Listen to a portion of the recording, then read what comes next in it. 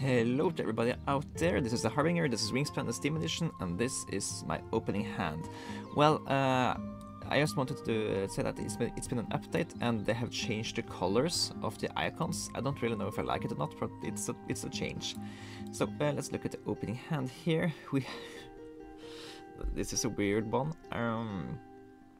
I guess Black Vulture can maybe give us some extra food. There's another bonus card here.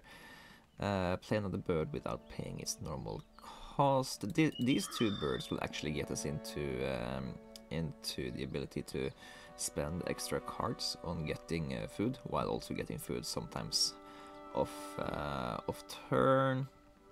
It's interesting, but it's not good. It's also two birds for the second round end goal here, which is somewhat nice. Royal Spoonbill is our only brown power.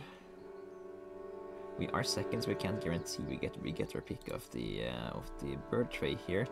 But yeah, if ideally we'd get the indigo bunting here.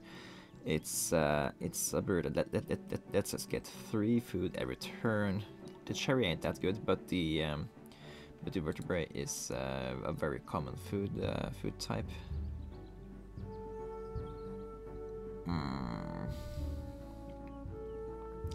I don't really know what to think about the spoonbill, but it is a card to break us into the second column. I guess I'll take these.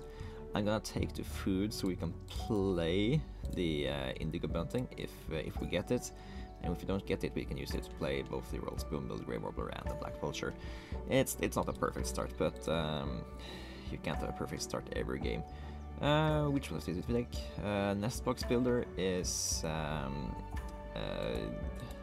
not really something we are going for here. We have 2 birds counting for it, but yeah, getting the remaining 4 birds gives us 7 points, while getting us 4 birds with flock abilities also gets us points here.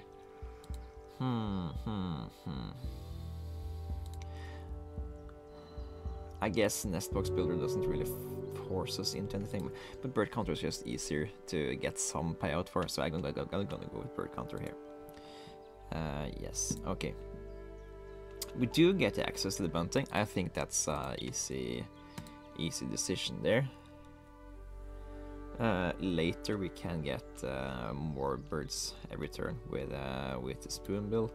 Puffin is great, Housefinch is great, but yeah, we need to get our game going.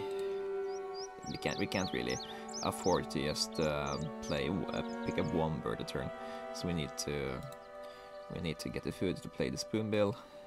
We could have played the warbler into the bunting. No, we couldn't. They didn't have enough food. Sorry. Okay, let's take the fish for the spoonbill here. Maybe fish and a rodent, and we can get the reward to break for free. So that's why we don't need to pay for it. And yeah, let's try to play the spoonbill and pick up the housefinch. Maybe all 3 of these can be good for us.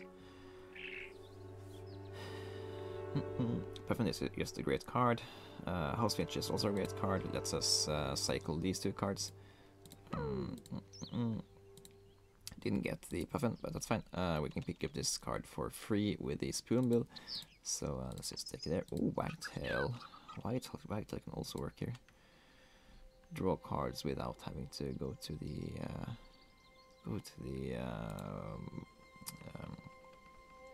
without having to go to the wetlands. Now, this bird is super awesome for when it hits, so that you don't have to go to the grasslands that often. And yeah, then we just need to decide where we play the housefinch. We have access to drawing cards in outside wetlands with the wagtail. But yeah, let's take food first. Play the kite, and hopefully we get to get those 3 extra eggs, which is so crucial for not having to go to the grasslands that often. book. And yeah, this is also flocking birds. So since we have the flocking ability, I think it's or the flocking bonus card, I think it's more reasonable to try to do a tucking engine. We do, however, already have tons of cards, so drawing extra cards doesn't really do much good for us. Therefore, we should do it in the forest instead. Hard to decide here.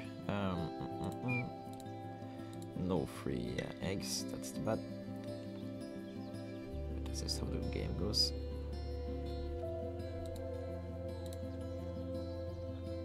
Okay, bunting. Bunting is a nice card for us. If the opponent tucks, opponent can tuck. So, I mean, opponent can tuck if they toss a grain. They shouldn't use that ability, but if we have the bunting, it will benefit us a lot. Do that, reset the tray, and try to pick up something else here. I guess the Vareo is a bonus card we can toss into the grasslands. Yeah, now we need to conserve our action cubes and just go for playing cards here. 1 grain, 2 grains, and a vertebrae. Play the bunting into the grasslands, I think.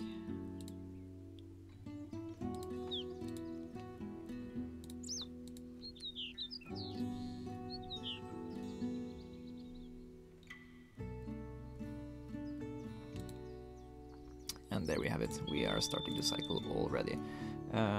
I think we should take the cold tit here. It's because then we get up to we can play it immediately to get up to better action cubes here. We get additional food which we can use to get out all of these things. I think we are going for a forest build here. Let's sell the hawk. We don't want that in an actual forest build. Rufus Owl, awesome card for a forest build. Okay, it's coming together. We need more eggs. We need food for the house finch, and yeah, let's spend extra cards here to get additional eggs. We put eggs on cold. No, let's put eggs on the spoonbill first, in case we get free eggs here. That we have to spend them first. Then we'll maybe have eggs left for the next round of goal. Didn't happen. That's totally fine. Okay, let's take food here. Let's not discard an extra card to gain extra food. We already get 4 food a turn. We don't need that extra. We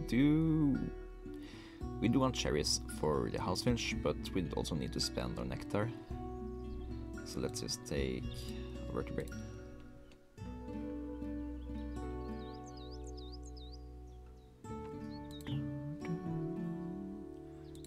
Sell the caribou for random card. Play the house finch. Then we get to check out our own merit, not just when the opponents want to. Do we play the Capricorn? I don't think we do. We want activated cards here, which means the Rufus Owl, maybe the Wagtail. Yeah. And we need more nectars. Then we have enough to play the Rufus Owl next turn. Let's discard that and try to. Martin is a one food 4-pointer. Don't really know. This is a 2 food 8-pointer. That's much better conversion rate. We are getting tons of food.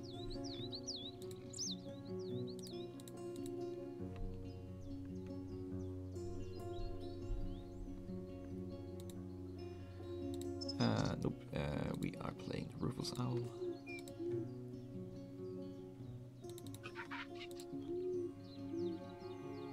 Maybe we should have played something here instead. So we could get access to this additional card over there. Yeah, let's sell the Kakapoo. Gala! Are you joking? Of course I want to Gala. Even get free grains. Oh yeah, this is an awesome card to top off a forest here. Only thing is we don't have access to enough eggs to do everything we want to do at all the time. But that's fine. Let's sell some cherries. And really hope that we get those free eggs from the black kite. It's an 80% chance to actually hit it. So that's nice, nice, nice. Give it away. 3 more eggs. Now we are getting that value we want from it. Okay, let's do Gala.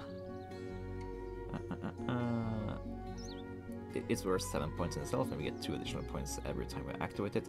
We lose some points by spending the Colted eggs, or a Colted grain, but that's totally fine. Because we get those 2 points back when we activate this one the first time. And just getting that additional activation also gets us an additional food. So it's totally fine. That means we aren't playing Wagtail. Which is also totally fine, I think. Maybe we want to Magpie Lark to just postpone spending food. So basically in this turn, playing the Magpie this game, playing the Magpie Lark this game, basically lets us play the Blue-winged Warbler a little bit later, while also costing 1 more food and then being worth 13 points rather than only 8 points for 2 food. So these 2 guards work really well together here. We need more cards so we can tuck and stuff. So I'm looking at the Godwit, which is another bonus card, and we can pick up the Roadrunner on the spoonbill feature.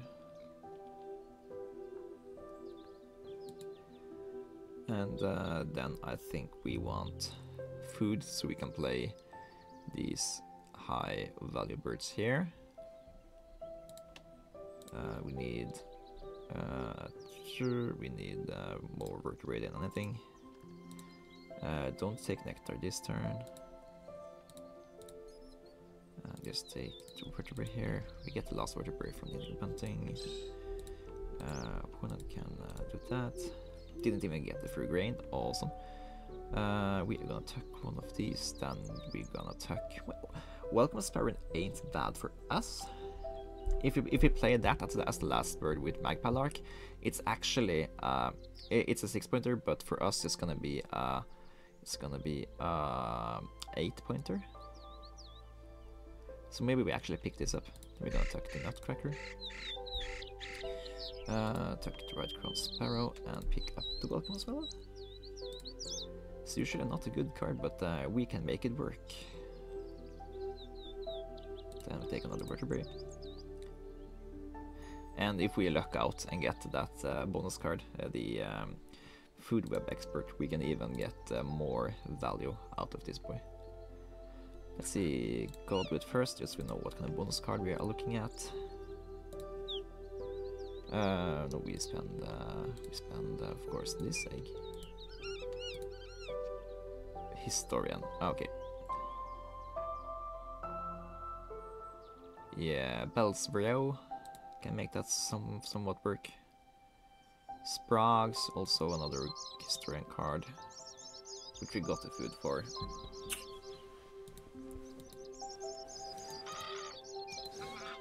Yeah, out of these 3 we keep the Sprag. Don't know if we're gonna play that and Bells. Seems unlikely. Let's sell the Musk Duck. We don't really have that many turns left. So we should be looking at filling up this habitat with stuff we actually want to play. We can afford Magpie Lock and Roadrunner here, right? Yeah. Then we play Welcome Sparrow as the last card here. That's 8-pointer, right? We just need to remember to have eggs in the forest to do that. That means we actually can't play the Blue-winged Warbler. Huh. What's the benefit of playing the Welcome Sparrow over the Blue-winged Warbler? Actually nothing. It's another star nest. Yeah. Bell's Rio could be better. It's a 6-pointer that gets us the best of 2 bonus cards. Maybe we'll do that after Roadrunner Magpie Lark instead of the Sparrow. Yeah.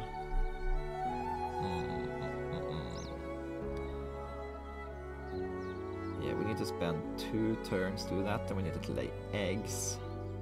Then we have 1 last turn to take food. We don't really get that much mileage out of the Gala, but it's still a really good card. Yeah. Actually, why are we playing the Greater Roadrunner? This is a 7-pointer, while this is an 8-pointer that costs less. Think a little bit, dude. Yeah, let's do Bell's Rio into Magpie Lark into Welcome Sparrow. That makes more sense. Yeah. Okay, sorry about that. Bunting eggs gone. Multiple habitat birds. That even means Welcome Swallow gets us up from 4 to 7 points. Awesome. Okay, we are now locked in on that ID here. Then we are playing Magpie Lark.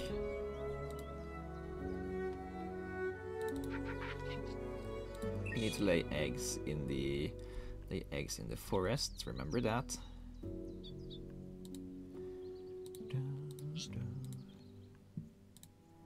And we can spend extra cards here to get what we want.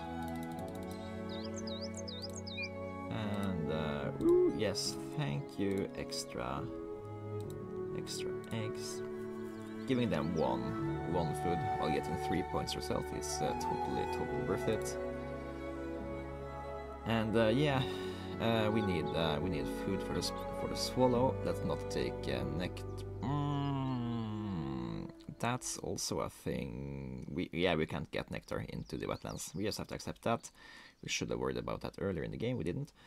Yeah, let's just take. We need one vertebrae, and have hopefully more, because then we don't have to overpay, so we have more food for the tiebreak. Okay. And then we just get the points out of activating habitats here.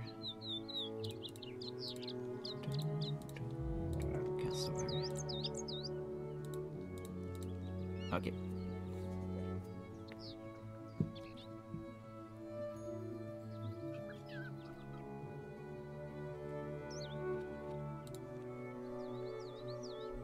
And Magpie Lark into Welcome Sparrow. Right. Oh wait, Sprog's Pipit. Welcome Sparrow is, let's double check. Yeah, it gets 3, 4, 5, 6, 7, 8, 9, 11 points. Yeah, that Sprags is 5 plus with their bonus card. Yeah. It's decided we are playing the Welcome Swallow. Welcome Swallow. This bird's name refers to it heralding spring in southern Australia. Is it the first time I played it? I guess everything really had to align for me to actually play this bird. But yeah, it's 1, 2, 3, 4, 5, 6, 11 points this turn. So it's totally fine. But yeah, I think stars has to align for me to prioritize playing that bird over other possibilities.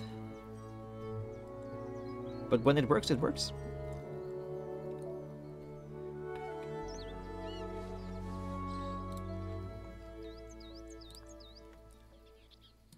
Now, let's see how this game turned out.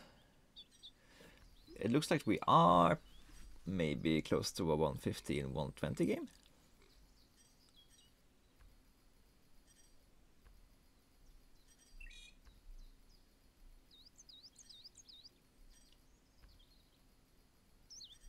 $121. Yeah, that's totally acceptable. We had a really good run by picking up the bunting first. Getting that extra food every activation really helped us to be able to play a lot of high power birds. Rufusal, Gala gave us 9 points each, and they cost a lot of food to play. We also won 2 nectars. We only had 1 bird, only costing 1 food. Other than that, the average food cost, is over 2. So this food gaining engine here really let us get out a lot of points here. We have 50 points in bird cards, and yeah, another 35 in round and goals and bonus cards. We didn't really tuck that. We did tuck a lot, but it's not that much. And yeah, I think we just maneuvered this pretty well. Snowbounding pulled a lot of weight, not only getting us 12 points, but it also lets us cycle through cards between our turns. So all of the bad cards we pick up with the spoonbill. We don't care that we don't really want them, we just want them for the additional card, so we can have excess cards that tuck to the bunting and get out with good cards we really want to. And yeah, spoonbills and musk ducks and the other cards that forces you to draw specific nest types, they are really good if you can then later tuck draw them to something else, like we did to the hostage, and just get out good cards in exchange for your cards you don't really need or want. Colt It also did a lot of value for us, just getting us extra food every turn. We spent some of that to play the Gala, we spent some of that to play other stuff, and yeah, we all in all, I think we just had a really good maneuvered game. If I were to do one more turn, I think we might have. Yeah, I don't really. Yeah, because we filled out our grasslands, we filled out our forests. We don't really have any bird we can play anywhere else. So I think this was just the perfect way to end the game for us, given the cards we had. If there were more turns, I think we would have picked up the Black Crown, the Night Heron, when we drew with the House Finch, so we could play that as a final turn. And that would have been if we had the Indigo Bunting as a choice on our opening hand, then we would have an extra turn, and then we could play this guy at the end, which would have been yeah, just a flat out 8 point extra. But yeah, so that's what it actually cost us to spend a turn drawing the Indigo Bunting instead of having it in our opening hand. It's just that you lose that action over the course of the game, which also actually means that we would have won this round and goal, giving us additional 2 points or 3 points compared to the opponent. Yeah, it's just really good starting with these food birds in your opening hand. I usually always prioritize them. They are good in the base game, and they're also really good in Oceania. Thank you for watching. It was a little bit more post-game analysis than usual, but I hope you do enjoy that. This has been Harbinger. Thank you for watching, and I'm signing out.